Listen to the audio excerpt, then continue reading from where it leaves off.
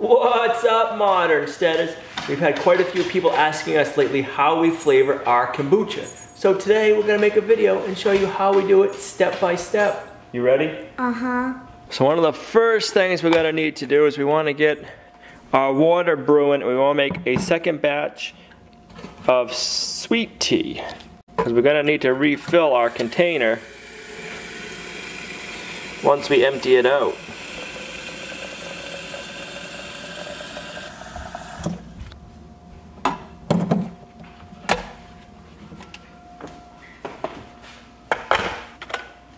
So we do the batch brew of kombucha, and what we need to do now to know if it's ready, to know if this is ready for our second fermentation process and flavoring it, we need to taste the kombucha and make sure it's not sweet. That's good. If it's sweet, it means your kombucha needs to keep on brewing. This isn't sweet, ours is ready now, so we can do our second fermentation stage.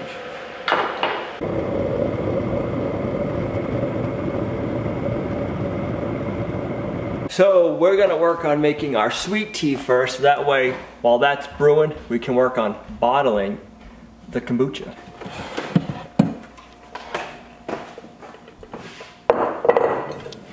So how many tea bags are we gonna do? You're gonna need 2 of the Perui tea bags, and then you're gonna need 10 of the green tea. Okay. 1, 2.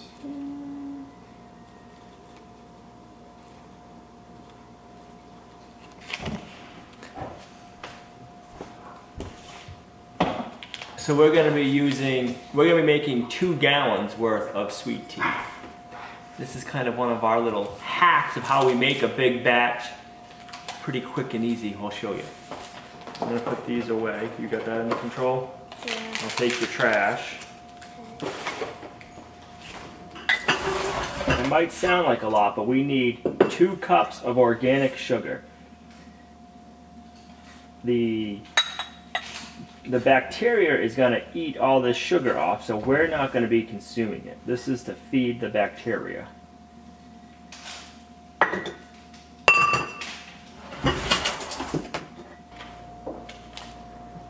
We do a mixture of black tea and green tea.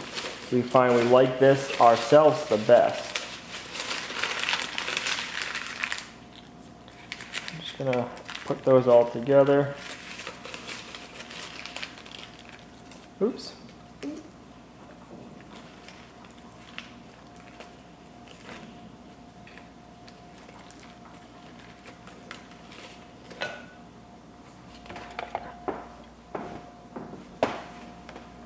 I'm just going to fill this up with boiling hot water. Ooh, it's green, like green tea. Yeah.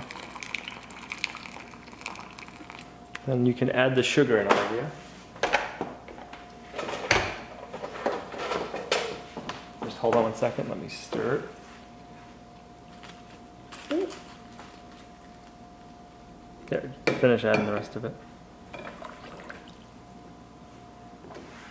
You could have hot this container got just from pouring it in. Yeah. We're gonna let that steep for 10 minutes. So far, our favorite kombucha that we've made at the house has been blueberry flavored, and what we do is we get a pure 100% fruit juice. We do 1/3 of a cup per 16-ounce bottle. We're just gonna do 1/3 of a cup in each one.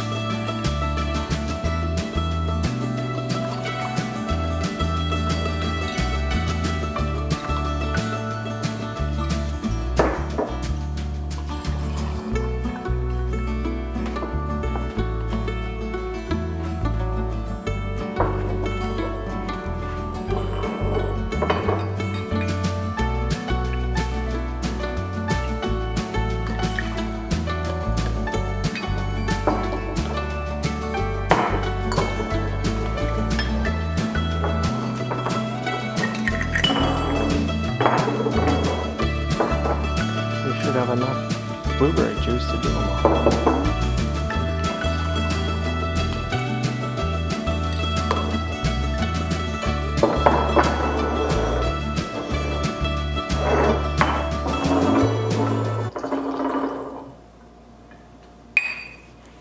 We've also had people asking us what we use for glass bottles. Unfortunately, we can't find a link for them. All they are is our local kombucha company, which is called Kingdom Kombucha. It's their bottles. We just save them. We actually bought this kombucha because we like the bottles. And then we save our GT bottles also. That way, if you have the expense of buying store-bought kombucha, if you save the bottles, you're getting something else out of them, not just the kombucha. All right, go for it. So we do a continuous brew. Basically what that is, you do a big pot, and you don't empty it out all the way. You try to leave about a third of kombucha in, but then you just add more sweet tea to it, and it takes half the time for your kombucha to brew up. And you can start drinking it.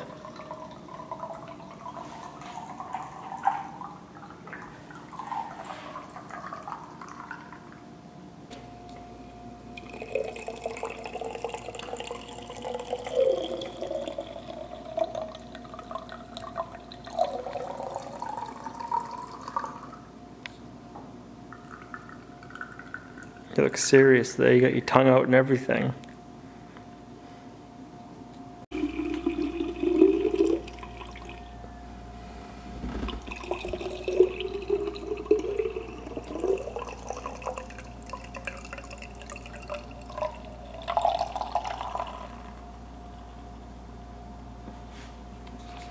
The mother's getting big in there. Whew, look at that baby. It almost looks like she's growing a layer. We might be able to start a second mother with that one. You know what that means? The sweet tea's all done brewing? Yep. So we'll finish off that bottle and then we'll take care of the sweet tea.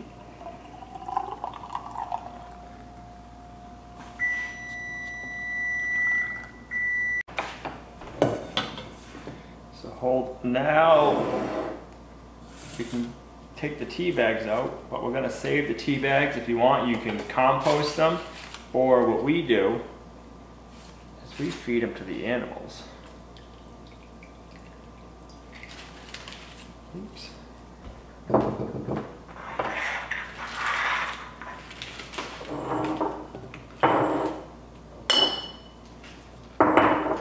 You can finish that if you want. Okay.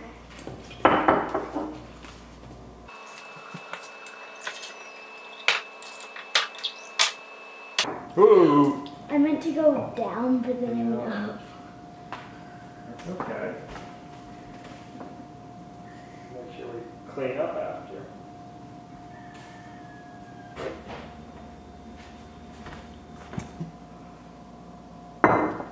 Then they tell you to store your kombucha in a cool, dry, dark place for 2 to 3 days while it does the second fermentation. We keep it in our pantry, but our pantry has a window, so we just put it all in a cardboard box. And we'll let them sit in there for 3 days. And then after that, you stick it in the fridge, and that stops the fermentation process.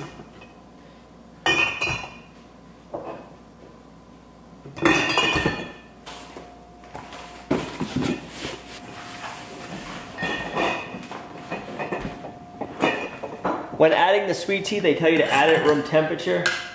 And I don't like to have to wait. So what I do is I make up my sweet tea in a small batch. This is kind of super concentrated. I'm gonna take half of this and dump it into our 1 gallon container.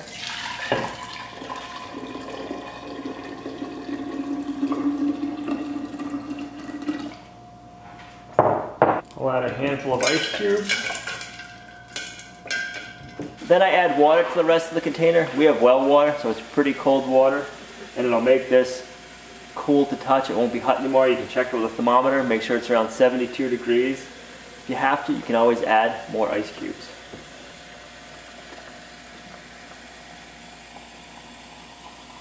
All right, you want to open it?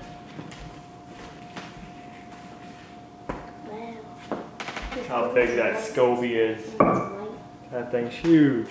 What's that? I see the whole thing. That thing's a monster.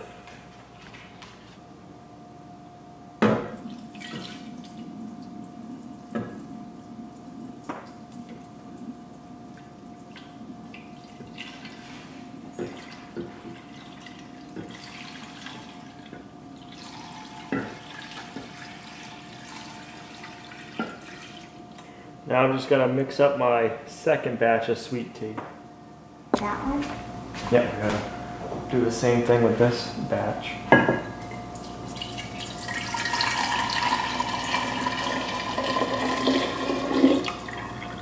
Sweet tea. We've just found this way, or this process, works really well for us.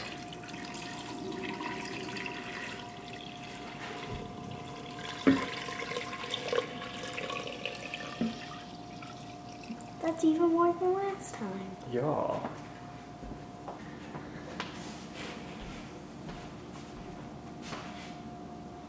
Got it? Mm-hmm. Awesome.